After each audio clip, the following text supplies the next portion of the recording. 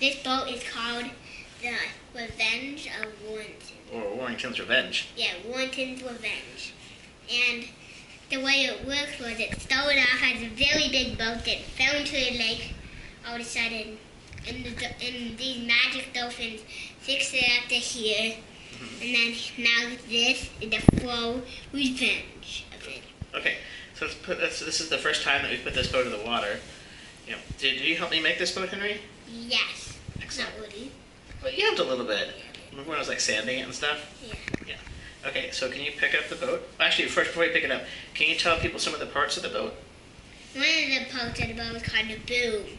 The boom is connected to the main sail, which is this big sail. Mm-hmm. What's this vertical part here called?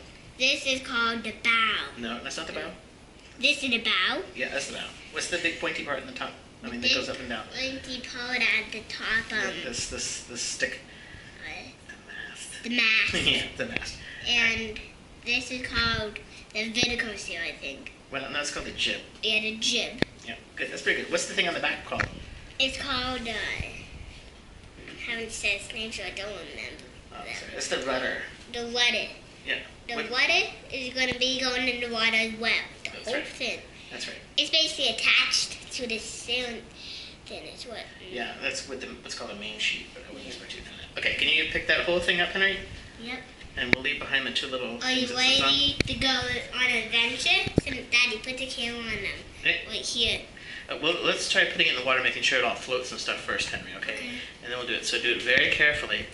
All right, just put it right in the water and see if it floats. Yes, it does. Look at that. It floats. Yep, it floats. It even has a weighted keel with some metal in it. And it's shaped in such a way that it creates a foil. So this ought to be an actual sailing boat, Henry. Yeah. If we were to sail it, it would actually sail if we had wind going on. Yeah. All right, so we see what happens if we blow on it and stuff.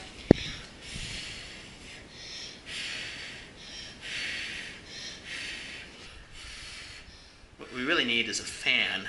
Yes. Do we have a fan? I think we do. Oh, it's working. Wow, look out. Just like a real boat, Henry. Look at that. It actually, like, it's going straight even though the wind is coming from the side. It's even going to start to turn up as it gets velocity. And it's going to turn itself.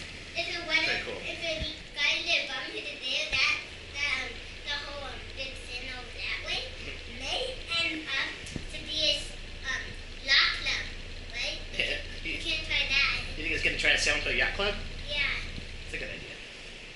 Okay, now let's try putting the camera on the sailboat. Good idea? Okay, yes. Let's try that now. There is the sailboat, right?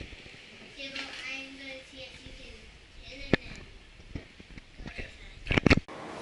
Yes, it works. Okay, alright, let's see if this works for me. Here we go. Okay, here we go. I'm hitting it with some wind.